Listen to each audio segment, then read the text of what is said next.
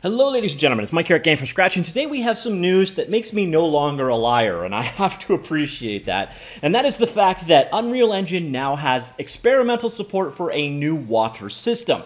Now the part of it that made me a liar is back in September 25th, Unreal Engine 4.26 Preview 1 was released, and I stated that it had a new water system taking from Fortnite. That was a nice new feature. Now, I never actually tested the feature out when I did my rundown on it. I instead focused more on the new Chaos Destruction system, and that was a mistake because, quite frankly, yeah, that water plugin, as you can see from this edit, yeah, it did make it in. And actually, it didn't make it in Preview 2 either. But today, good news, Preview 3 was released. Technically, it was yesterday that it was released. And yeah, we have water now. Although, interestingly enough, it's nowhere in this release notes. Everything here is basically just fixes.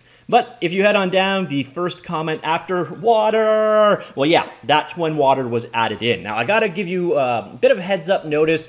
It's a little iffy right now. If you really want to use a water system like today, you're probably better off using the, what is it, UWIS that we covered a couple weeks ago as a free asset, because this has got some work to do. But really, what's here is quite nice. Now, this is the map that ships with it. If you want to check out the water system, by the way, this is a plugin. So go on into Edit, Plugins, just search here for water.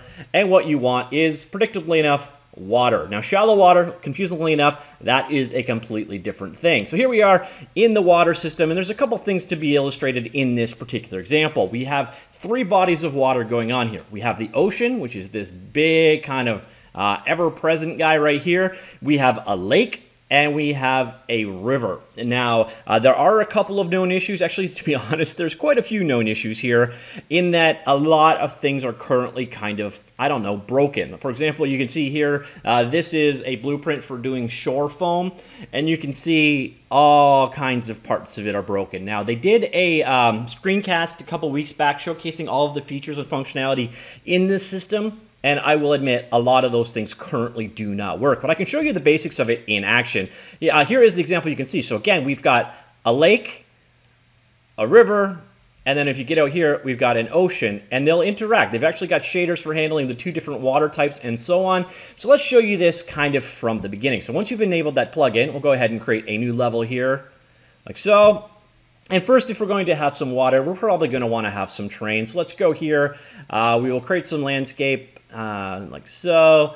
Let's go ahead and sculpt this guy. Oops, I didn't create my landscape. All right, let's go back here. We'll create our landscape. All right, we're good to go. Now we'll do some sculpting. I'm just going to go ahead and here, let's drop the world around our area. So we've got, this is actually kind of nice because we got a bit of our floor here and we've got our terrain going around, and let's just raise it up in the background here, just so we got some nice contrast going on. All right, so here we got an uneven world, and now I'm just going to leave sculpting mode. We're good to go. We got our terrain to work with. Now we're going to go ahead and add a lake. Now, a lake is a finite-sized body of water. Now, an ocean is gigantic. A lake is smaller, has a different set of waves, and so on.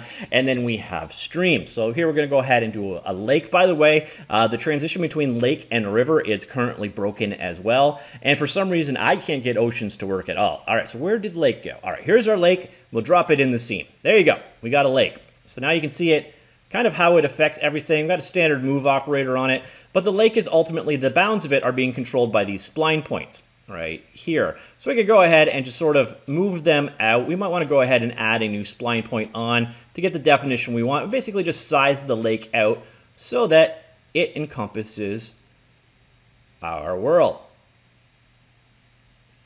Come on, spline point. All right, let's just move you down here. Move you back up. And all right, so I did a pretty big botch job of my spline points here, but all of this area is covered in lake. So for example, if I go back here to the landscape mode and I drop down, there you see we have a lake between. By the way, if I connect those two together, the water will flow just like the spice. So the cool thing here, we have a lake in action now. I can go on down. Let's look a little bit closer at the lake. If you go into the lake, you can turn it on so that you can see water underground. So you see here we've got, ooh, I'm still in sculpt mode. Let's go out of here, select. All right, so let's go down. So there you see there's a shader for under the water. and above the water, like so. And you see we've got rippling waves going on. There should be sea foam coming up where it collides with things. At the same time, if you drop something into your world, for example, let's go ahead and create a sphere. Let's drop that into the world. Bring it to the surface. You'll see there, you get the ripple effect. So automatically, wow, my speed is way too high. All right. See if that's better. All right, a little bit better. So there you can see you get the ripple effect immediately of objects colliding in the world. Yeah, so that is creating a lake. Once you've got your lake set, you've got a number of things you can control over here. Let me go actually select my lake so I can show you this. You've got curves here that you can control how fall off works. So the edge of the water, how it transitions into from lake to not lake. You've got control over here of things like special effects, blurring, blur radius, curling, displacement, so on, terracing. You got ability to create waves. You got a wave here off the default. Let's go back over here. You'll see into the water content. And come on. Come on. There you are. All right, so you'll see here there's actually a category for waves. So we've got Gerstner waves for lake and for ocean. You can go ahead and create a new wave type if you wish. I've already done that. We've got mic waves. Let's drop some mic waves into the world. Now, mic waves are a little idiotic because I put the wave amount way too high. But you've got control over individual things. Let me just undock that so you can see this in action. So you've got control over the number of waves, the random speed behind it, the randomness between waves. I have right now this set, I think, way too high, and that's causing the mass rolling you're seeing in the background. All right, so yeah, so we don't have these massive rolling, stupid-sized waves going here. But you see here, you've got control over the general direction of the waves, the spread of the direction, the steepness of waves. So you see we got some pretty solid ripple going on there. We can obviously turn that down to be a little bit less insane. So there it is. You've got fine-tuned control over your waves. You've also got a couple different algorithms for handling how waves are actually done. So if I went back here and showcased, here, let's drop back to the lake waves, the normal ones that aren't screwed around with. Come on. Go into that guy. You'll see here you've got different options available to you. Okay, I can't find them now. Where did you go? Doesn't really matter. You've got a couple different generation options for waves. It might have only been on the ocean waves. That might be why I'm not seeing it here. You'll notice we're getting a little bit of clipping problems as we go here too. Now the other thing that we've got in this guy that works, so you've got the ocean, the giant one. We've got the lakes that we're seeing here, and then the other one, and like I said, currently the transition between a lake and a river are currently bugged, but we also have rivers. Rivers are pretty straightforward as well. Let's just kind of move things up here, and I'll just go ahead back to my sculpting mode. All right, there we go. Let's sculpt that, and there we go. So there is the end of our lake as defined by our spline, and here we're heading off into the wild. So that's why we're not getting water as we move down here.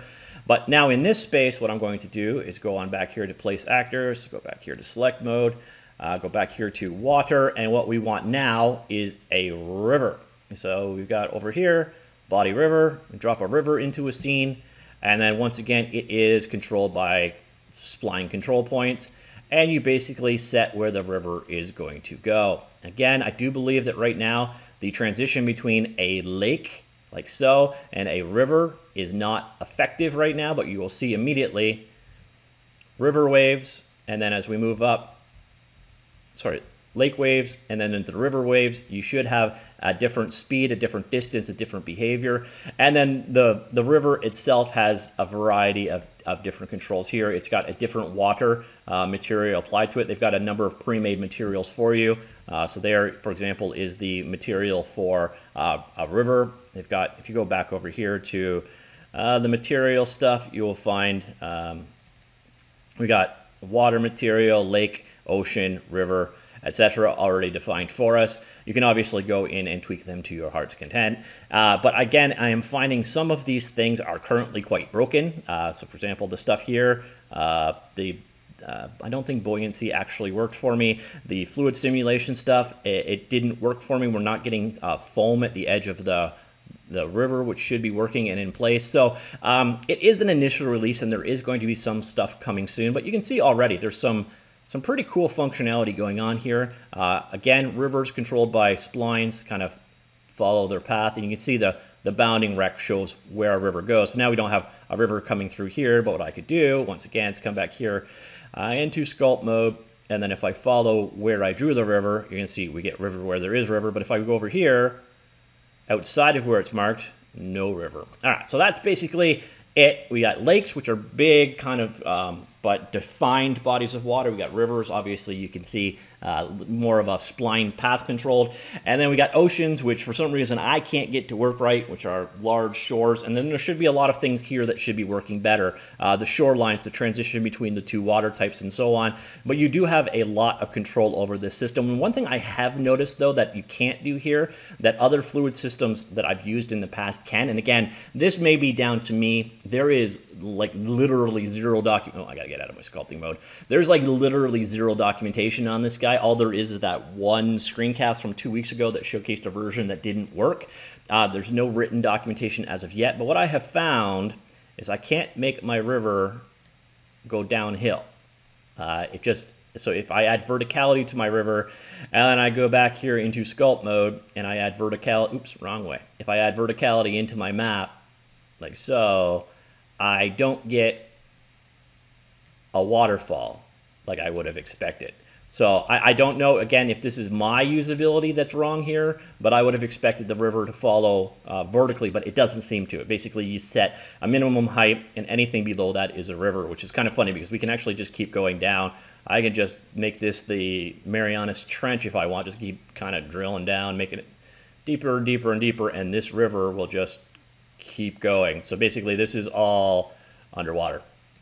So that the lack of a Z order on the river stuff seems a little weird. Now, I can understand why you would have an ocean and a lake be relatively flat because, well, frankly, that's kind of how they work. But rivers go up and down vertical surfaces, and it doesn't seem like that is supported as of yet. But really, there's some really interesting stuff going on here. It works, again, with the stuff you've got going on. So here we see a mesh in the scene, this guy right here, and as it moves around, it's interacting with the water systems in place. So hopefully we get to see those other things get fixed soon. But if you do check out what they did in that full 2-hour-long demonstration of the water systems, it can do a heck of a lot. So I'd be interested to see once some documentation comes online for this so I can formally see how to set everything up and go. But it is definitely an interesting first start. Now, it is not ready for prime time, but then again, this is, as you can see, but this here is tagged as an experimental system, so you can't really expect much more than that. But anyways, that is the new water system built into the Unreal game engine. What do you think? Yeah, so you see some glitching for sure there. It is early, it is experimental, but it also looks quite good already. And if you watch, again, that 2-hour stream, I'll link that in the linked article down below. It's capable of some very impressive stuff. It just doesn't seem like we got the full version as of yet. All right, that's it. Let me know what you think. Talk to you all later. Goodbye.